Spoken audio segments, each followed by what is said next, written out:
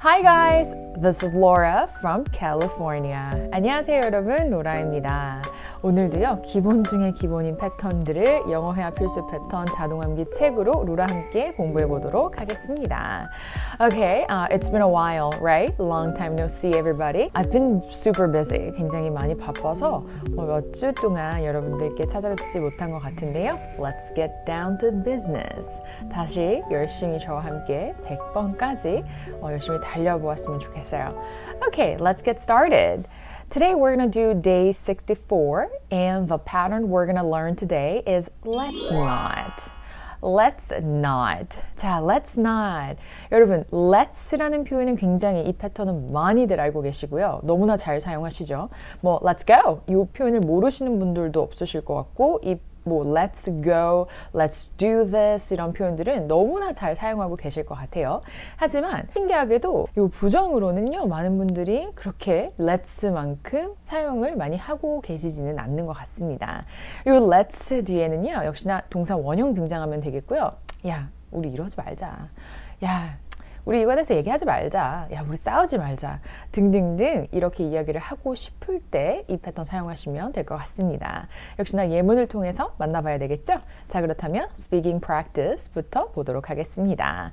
Number one, let's not get carried away. 자, let's not get carried away. 자, 이 표현 되게 많이 써요. get carried away. 자, carry는 뭔가 이렇게 들고 다니는 거잖아요, 여러분. 근데 지금 이게 수동태로 get carried away. 그냥 누군가가 나를 이렇게 들어가지고 away, 멀리 이렇게 보내는 거예요. 그러니까 나의 감정이라든지 뭔가 약간 흥분된다든지 아니면 이제 이 감정에 따라서 내 마음이 요동을 친다든지 이럴 때 우리가 get carried away라는 표현을 씁니다. 그러니까 내가 너무나 감정에 carried away가 된 거죠. 그쵸? 뭐 흥분을 했다든지 아니면 그냥 술 기운에 하지 말아야 되는 행동을 했다든지 약간 이런 의미로 우리가 또 사용을 할 수가 있는데요. 여기서는 let's not, 그쵸? Let's not get carried away. 야, 우리 너무 흥분하지 말자.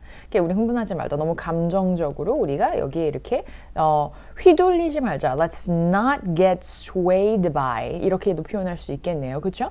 So, let's not get carried away. 이렇게 이야기를 할 수가 있겠습니다. Okay? Get carried away.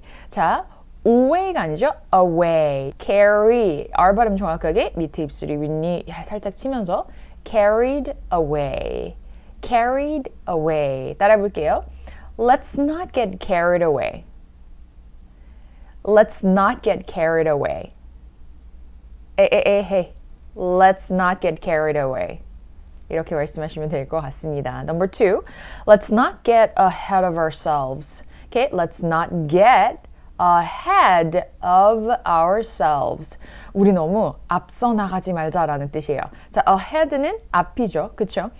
Get ahead of ourselves. 그러니까 우리 자신보다 먼저 ahead 나가지 말자. 즉 무슨 뜻이에요? 너무 오버하지 말자. 너무 앞서 나가지 말자 라는 뜻이 되겠습니다. 천천히 한번 볼게요.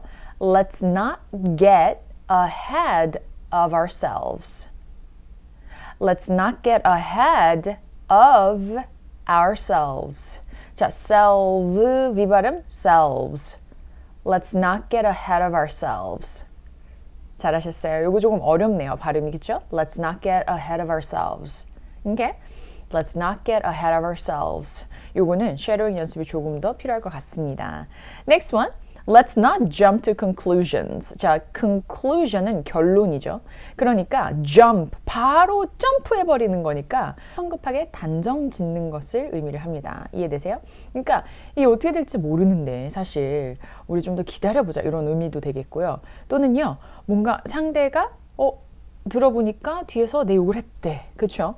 근데 어쨌든 사실 이거 팩트로 알고 있는 거는 아니잖아요. 그러니까 그럴 경우에도 이렇게 얘기할 수 있어요. Let's not jump to conclusions. Okay? I haven't talked to him yet. I don't know if he really talked ill of me. I want to wait and see. I want to talk to him first. I'm not gonna jump to conclusions. 이렇게도 이야기를 할 수가 있어요. 따라서 우리 같이 바로 결론 짓지 말자. 우리 성급하게 단정 짓지 말자이기 때문에 let's not jump. 바로 뛰어들다, 그쵸? Jump to conclusions. 일단은 좀 더 알아보자, 좀 더 기다려보자. 약간 이런 뉘앙스와 의미로도 사용이 됩니다. 좋아요. 이번에는요, 문장을 완성해 보도록 하겠습니다. 자, 그것에 관해선 얘기하지 말자. 자, talk 나와 있어요, 그쵸? 요거 정말 많이 사용이 됩니다. 오케이? 여기서는 그거 이야기 안 하는 게 좋을 것 같아. 오케이? 가족끼리는 정치에 대해서 얘기하는 거 좋은 것 같진 않아. 오케이? Let's not talk about it. 그죠? You know what? Let's not talk about it here. Okay? Let's talk about it later. 뭐 이렇게도 이야기할 수 있을 것 같아요. 그죠? Let's not talk about it. 또는요, 야, 나 지금 그 얘기 하고 싶지 않거든. You know what? I don't want to talk about that right now. Let's not talk about it. I'm sorry. Like, no, I don't want to talk about it right now. 뭐 이렇게도 이야기할 수 있을 것 같아요. 오케이? 우리 그 얘기 하지 말자. 나 그 얘기에 대해서 하고 싶지 않아 지금. 뭐 이렇게 이야기할 수 있을 것 같아요. 따라 볼게요. Let's not talk about it. Let's not talk about it. 토크가 아니라 talk. 그죠? 미국식 발음. Let's not talk about it. 이해되시죠? Next one. 서두르지 말자. hasty 나와 있습니다. hasty는 여러분 뭐예요? 맞아요? 형용사죠? 그러니까 let's not be hasty가 되겠네요. 그렇죠? Let's not be hasty. 오케이, 따라해 볼게요. Let's not be hasty. Let's not be hasty.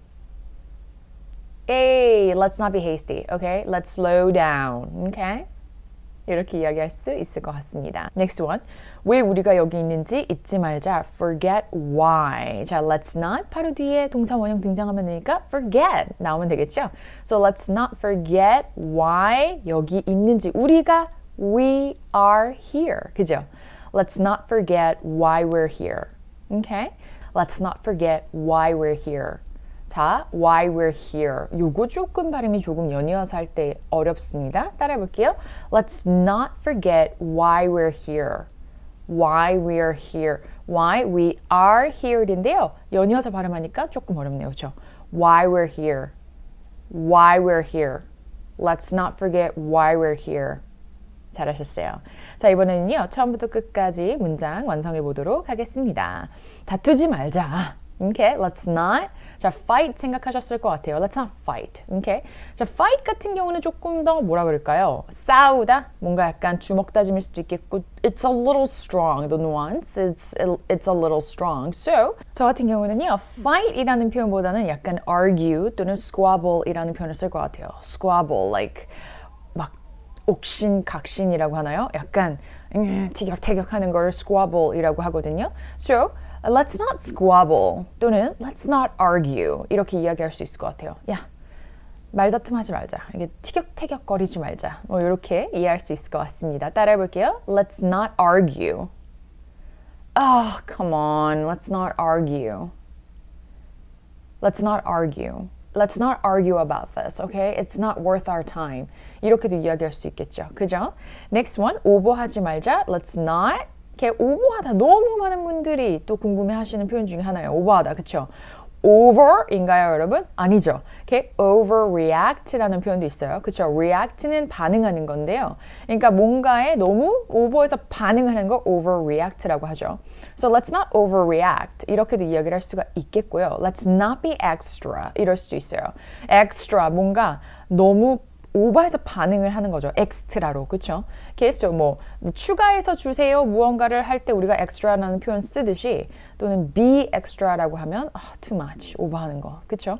뭐 blow it out of proportion 이런 표현도 있죠. Okay? blow it out of proportion. 이제 평균적인 이런 비율 이상으로 이제 터트리는 거. 그러니까 이것도 오버하는 거거든요. 그러니까 너무 사실 상대가 날 좋아해서 이걸 준 게 아닌데 분명히 나를 굉장히 짝사랑하고 있었을 거야. 뭐 이런 식으로 막 확대해서 약간 망상처럼 생각하는 것을 또 blow it out of proportion이라고 합니다.